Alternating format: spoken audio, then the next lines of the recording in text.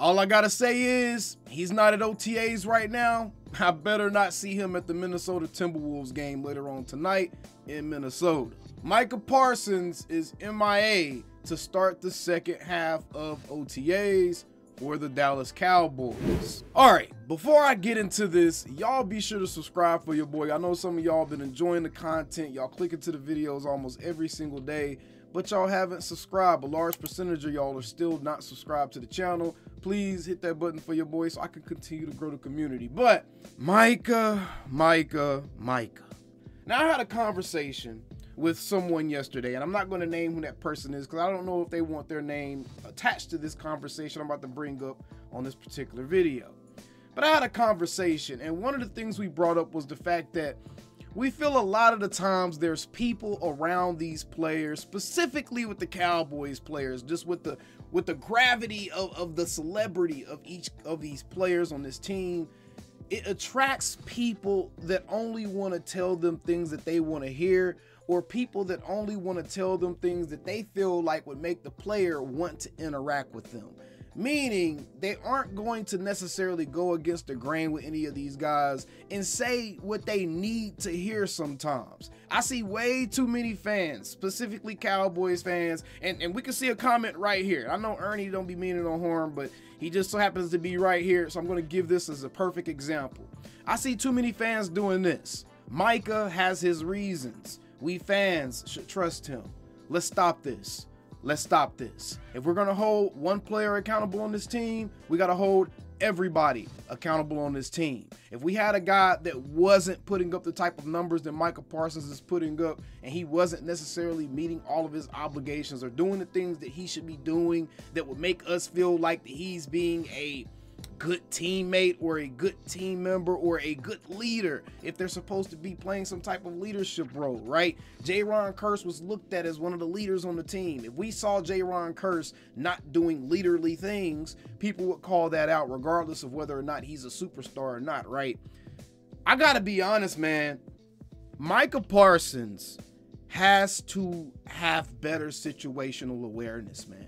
Now, y'all got on to me because y'all felt like it was unfair for me to criticize Micah Parsons for playing buddy-buddy with Anthony Edwards of the Minnesota Timberwolves, even though it spawned posts like this where the Minnesota Timberwolves are adding Micah Parsons and shaking, giving a little handshaking emoji, like one of our guys, one of the Dallas Cowboys is rooting for the Minnesota Timberwolves against the Mavericks. But that's neither here nor there, bro. But I'm telling y'all, bro, y'all don't be listening. Either way, this is a season. This 2024 season is going to be make or break for the Dallas Cowboys in several different ways. We have an offensive line that is still going to be engaged in a position battle, essentially.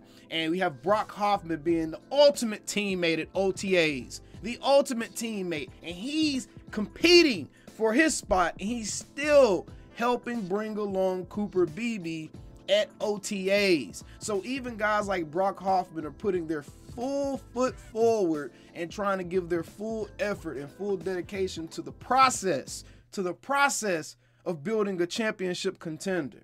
The biggest issue that we have identified with the Dallas Cowboys is not about talent. It's not about coaching mostly. It's about attitude. It's about the culture. It's about the mentality of the team and whether or not they're going to get bullied. And the thing is, you have to build an attitude. You have to build culture. And for that to be built, the people that are going to be charged with building that have to be present. Dak Prescott is in the middle of heated contract negotiations right now. Whether they actually started or not, it's heated in the media at least.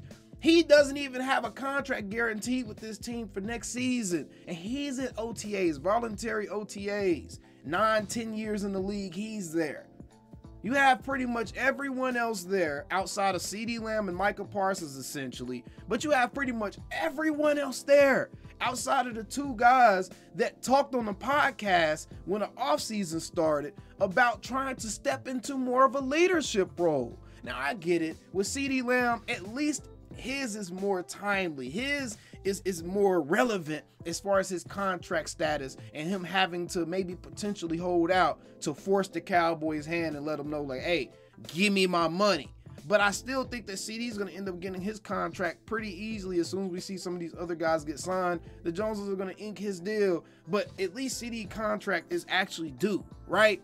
Micah Parsons, his contract doesn't have to get done this offseason. If he tries to hold out, or if this is holding in, or if this is trying to send a message to the Joneses, or whatever it may be, it makes no sense because you're trying to skip the line, and this is again showing that you're not being a team guy. And I understand Zach Martin did this very thing. Zach Martin did this very thing last offseason where he held out because he wanted a new contract, or he wanted his contract reworked. I understand that. And Zach Martin has a track record. He has an established history of being a certain type of guy on this team and playing a certain role in this team and playing at the top of his position consistently, and not at all being part of the reason that we look at this team and say they had suffered any failure. Okay, Micah Parsons still has a lot to prove. He still needs to establish himself as a leader on the defensive side of the ball. And I get it, y'all. Life ain't fair. Okay, we don't look at Zach Martin holding out the same way to Micah Parsons, or looking at a Micah Parsons potential holdout, but it's different scenarios. This season is widely looked at as a make or break season across the board for a lot of people, even though I believe a lot of these contracts are going to get done and some of the urgency of this season is going to get tapered off a little bit. It still is looked at as a make or break season for, at the very minimum, the damn coaches. And you will want all of your guys being bought in, and no wonder Mike McCarthy is feeling some type of way. He said Micah Parsons not at OTA today. Mike McCarthy doesn't seem happy about it. I wouldn't be happy about it either. If my best players, my guys are supposed to be stepping into a leadership role in a year in which I'm fighting for my life, with my job, they ain't here at a time where we got a ton of new faces, a ton of young guys are going to have to step up and step into prominent roles and contributing positions on this team this season. That's going to have to happen, and your best players aren't there. No, I am not crucifying Micah Parsons for this, but I am saying, damn, at some point, y'all, we can't continue to be like, oh, it's Michael. He had 13 sacks. Forget everything else that he's not or is doing. He had 13 sacks. At some point, somebody needs to keep it real with this dude. If you really love someone, then you tell them the truth. Somebody needs to be able to keep it real with them. Like, hey, bro, you got to have a little bit more situational awareness. You may be getting a little too involved in the celebrity of being a Dallas Cowboy. I don't care what none of y'all say. Micah Parsons has went on a celebrity tour greater than that of any Dallas Cowboy I have seen in recent memory. And that is a fact. And there's nothing wrong with that. He's capitalizing off of it. He's a savvy businessman. But it does get to a point where you have to take a step back and be like, damn, bro, where is your focus really? You're not showing up at the football stuff, even though it's voluntary. I get it. There's young guys there that need you, that need your presence, that need your energy there, that need to be around you, to get to know you, to understand who you are, bro. All of those moments are precious, especially when you're supposed to be one of the people that's trying to set a tone or establish some type of leadership within a room. You have to be there, man. And I don't care what y'all say. I know y'all want Micah Parsons' attention so bad. I know y'all want Dallas Cowboys players' attention so bad. Y'all want their approval. But at the end of the day, these dudes don't only need to hear what they want to hear. These dudes need to hear what needs to be said as well. Micah, you can't lead anybody if you don't even know the guys that you're needing to lead. That's part of why it's important for you to be there. That's why guys like Dak Prescott are such good leaders, because they're around the guys that they need to lead to know which buttons to push to get the most out of them, to understand what makes them tick, what motivates them, how to handle them softly or handle them roughly. You need to be around people to understand how to do that, bro. And my only point is, you can't sit here and say, on one hand, I'm taking my responsibility and stepping into a leadership role super seriously, but then on the other hand, every opportunity you're given to lead, you're not there. Voluntary or not, you're not there, bro. I don't know, man.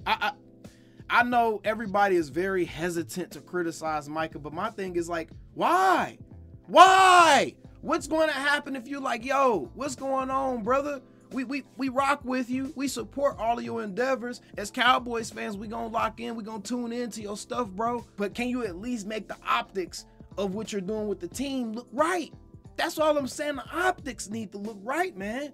You can't be out and about and getting seen at all these different games and doing all these different interviews and these shows, and then you're not showing up at OTAs.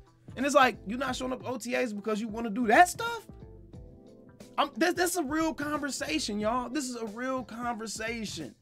And this, to me, is going to play a large part in this season. Not necessarily what he's doing in the offseason right now, but just the mental approach. The mental approach this team has is what's going to make or break this season.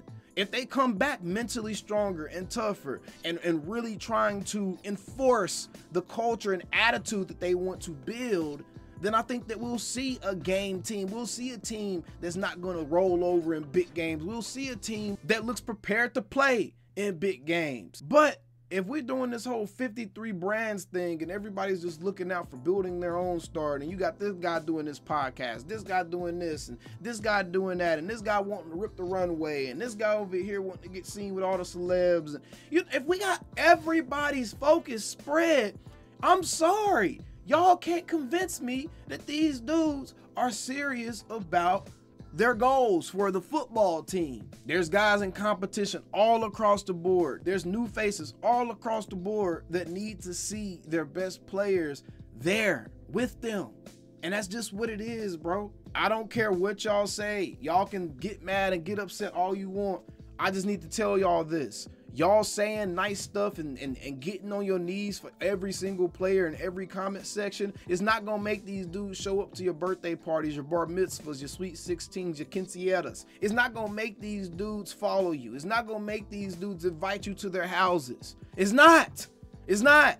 So it's okay to be realistic with them. It's okay to give them reality. It's okay not to just be a yes man and just say the stuff that you think that they want to hear. Sometimes the thing these dudes want to hear the most is the damn truth from somebody, bro. If nobody's told Micah Parsons the truth is, bro, you're making power moves financially, economically, for your life. Kudos to you, bro.